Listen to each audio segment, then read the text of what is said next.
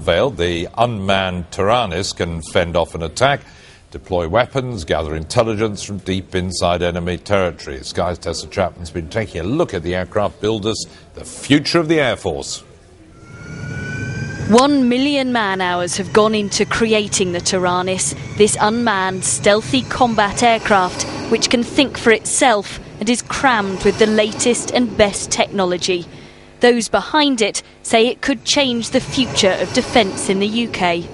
The newly completed Taranis demonstrator is behind the doors of this aircraft testing facility in Lancashire. There's high security around today's launch. They want to reveal as much as possible while retaining the necessary secrecy.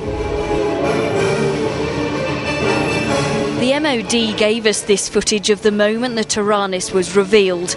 They had to approve every frame so as not to give too much away. The project has cost £140 million. If flight trials are successful, its capabilities could be wide-ranging. It's possible that the hardest possible missions, perhaps the dull ones, the dirty ones, but certainly the dangerous ones, can be carried out by this autonomous system, this robot, actually sent at distance to achieve that military effect.